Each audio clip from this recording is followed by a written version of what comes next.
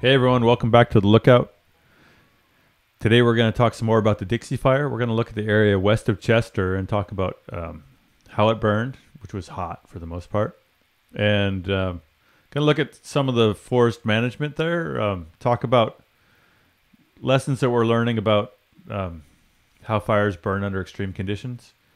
I want to point out that this conversation, like any good conversation about forestry, it's really rooted in a single place. We're talking about the area west of Chester.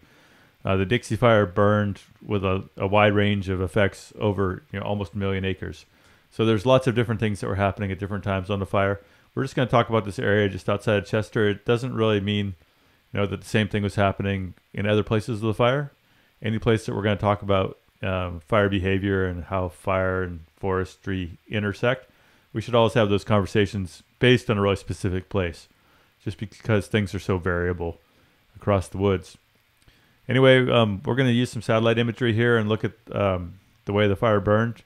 If you have questions about this, any of this stuff, just put them in the comments here. I want to thank our sponsor of this episode, which is Paul Components. They make bike parts here in Chico, and been really involved with the jail building up in Plumas County, and big time supporter of supporting recreation and local economy in Plumas County. So thanks, Paul. Hope you enjoy the video. So this story starts with some really wild weather. We had a big storm front blow through on the 5th of August, and the days preceding it, we had some strong winds out of the south that blew the fire up to the north. And then when the front passed, as you can see here, it just blew the fire hard out to the east. So we're going to look at how this big weather event affected fire behavior in the area west of Chester. And we're going to use some technical tools to look at what the forest conditions were like in this area before they burned, and if they had any effect on the severity of the fire. I want to share this website. This is the California Forest Observatory website, put together by Salo Sciences. And it's a great tool for looking at kind of big picture what the conditions are like in the forests. There's a bunch of different layers here that describe, canopy cover, which is kind of the density of the trees, canopy height, and other things like canopy base height, which describes how far off the ground the first sets of branches are. So we use this in our work looking at fire behavior potential, and there's a couple interesting things that pop out here. One of them is that you can see areas that have been intensively managed. The canopy cover is a lot lower in places that have been thinned heavily. There's some roadless areas here on national forest land that haven't been logged in a long time, and you can see just how dense those are. You can see where there's clear cuts, where there's really no canopy. You can see along Highway 36 where there's been major fuel break thinning done, and also heavy thinning along Highway 36 over north of Clear Creek and over to Westwood. And another place we're going to look on this is up north of Westwood on Highway A21, where there's been heavy thinning for the last 30 years on the flat lands along A21. A lot of this thinning really bought firefighters some major advantages during the firefight. For example, along A21, having a large thinned area directly adjacent to the highway made it a lot easier for firefighters to light and hold backfires that stopped this entire flank of the fire from spreading farther east.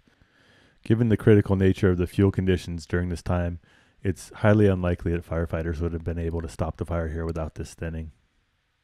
But in many other areas of the Dixie Fire, there appears to be little relationship between the condition of the forest before the fire and the fire behavior and severity that we observed.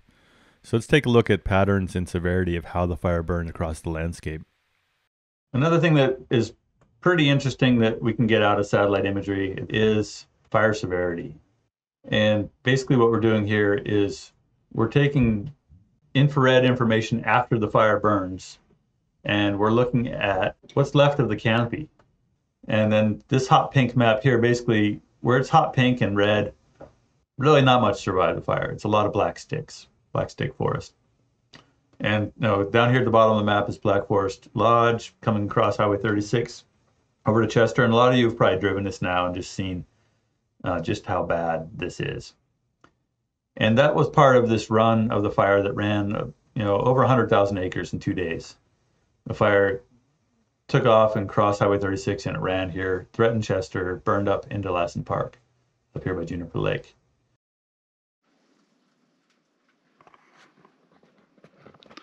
So we're on the road to Warner Valley near High Bridge, and this just really got roasted.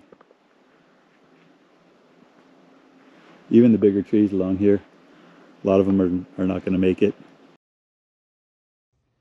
So I thought it'd be interesting just to look a little at, how some of our assumptions we've had in the past about thinning, management history, logging history, does any of that show any relationship to the fire severity we got?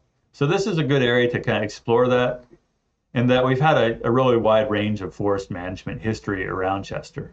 We've got private lands here, we've got Forest Service lands. So in this image, this green line this is all Forest Service managed lands. We've got Collins Pine land in here that was managed in one way. We've got SPI land out here that's managed in another. And what we see is that the Dixie Fire really was kind of an equal opportunity destroyer here. It kind of ripped across this landscape without a whole lot of regard. It's not like the lands that had been more intensively managed in the last 30 years necessarily fared better. I just want to throw up here, this is our map showing areas that have less than 50% canopy closure, right? So we talked about how when we do thinning, we like to aim to have, oftentimes less than 50% canopy closure. And that we've thought a lot in the past that this really helped with fire resilience. So if you look at here, this canopy closure less than 50%, so you can see that most of those areas still smoked in the fire. Interesting thing here is that the fire, as it blasted north as a head fire, it was really severe. And as it kind of backed and flanked on the edges, kind of perpendicular to the wind direction, it was lower severity. And then we were able to, use dozers and put out a lot of this line. Also up here towards Willow Lake, here's Warner Valley. As the fire moved with a flanking spread, this area all burned in the fire, but a lot of it burned with a lower or patchy severity. So not all fire spread is equal also. Fires that spread under really intense weather conditions, winds, tend to be a lot more destructive. And then the same fire a few days later, it might, in exact same fuels and exact same topography with less wind, it might just kind of back slowly into the wind. It might flank to the sides and underburn. So when that happens, then areas that had more thinning, that would buy you some advantage. Over here, there's these areas out by Swain Mountain north of Westwood, where we had majority of the canopy was closed canopy. A lot of these areas, there's more than 50% canopy closure. These were areas we'd maybe consider thickets or overstocked before the fire. And a lot of those didn't burn once the fire was no longer driven by high wind. So there's a lot of subtlety to it. You can't say like, well, thinning doesn't work. There's a few folks right now that are saying, hey, look, these big fire runs are proof that thinning is a bad idea or that it doesn't work, and we shouldn't be thinking that thinning is going to prevent us from losing these lands in a big fire. There's elements of that are true. As clearly shown here in this land, it's had a ton of thinning and still every tree's killed. When we've got severe drought and high winds and hot weather, there's nothing we can do to stop fires from doing this type of behavior. But when we don't have these extreme conditions, thinning does help, and it also provides us an opportunity to do things like prescribed burning.